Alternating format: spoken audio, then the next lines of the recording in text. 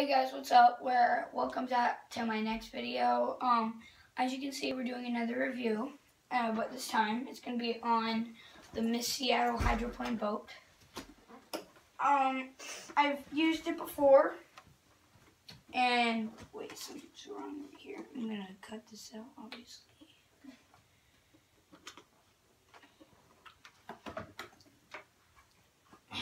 Okay, let's just restart. Hey guys, what's up? Today, you can probably tell already, we're doing another review. It's on the Miss Seattle hydroplane boat. I've already used it before, that's why it's not an unboxing. And, yeah, we have a few videos of us using it. And I'm just going to show you a little about it, how it works, some good things, some bad things, a lot of good things though. It's a good beginner boat, okay? So, let's get into it. Okay, I'm going to show you a little bit about the boat, and then I'm going to, show you all the parts and pieces that come with it. And then I'm going to, talk about all the pros and cons about it. So, yeah, let's get into it. First, there's remote control, the radio. It's not very basic, actually. It has all these knobs on the sides that you can use. 1, 2, 3. Reverse, forward, throttle, steering, power, and then on this side we have some knobs, and that's to right along here, and that's to adjust the throttle, steering, trim, stuff like that. And then we have the trigger right here, forward, backwards, actually, but you have to use the little side pieces to go in reverse. So if you go like this when you're driving the boat, it won't actually go in reverse. And yeah, but if you pull the throttle, it'll go forward. And then if you switch into reverse, if you pull the throttle, it'll go backwards. And then we have the steering, just basic steering for most stuff. It actually does not come with any batteries, so we had to put in some batteries. And so let's get into the boat part after I shut this. There we go. Okay, so in the boat, at first, it comes with a clip. Normal clip. Take off the front part, slide it over. Pretty basic. Just a piece of plastic with some styrofoam inside of it, some decals on the top and the sides.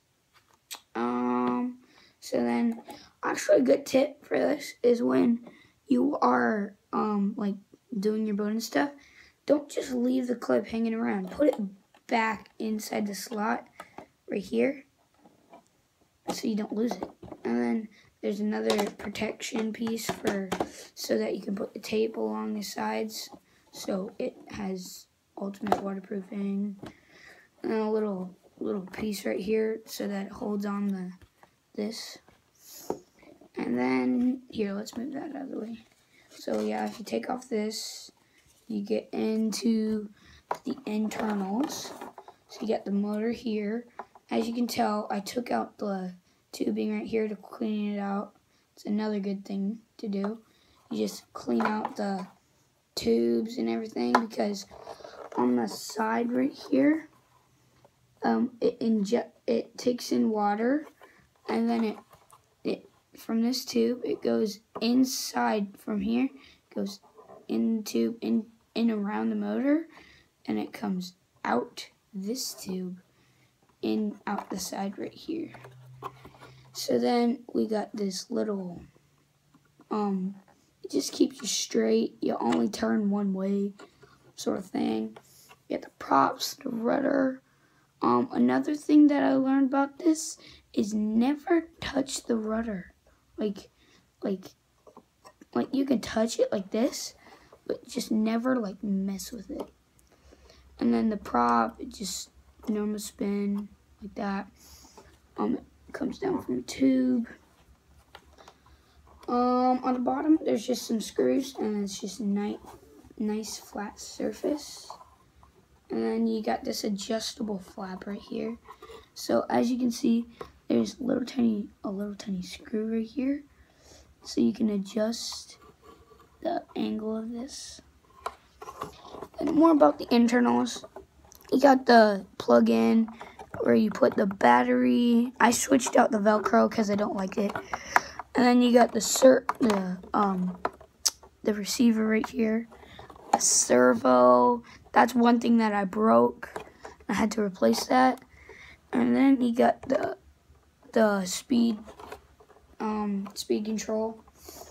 And then back here you just got some nice decals. Pretty basic boat.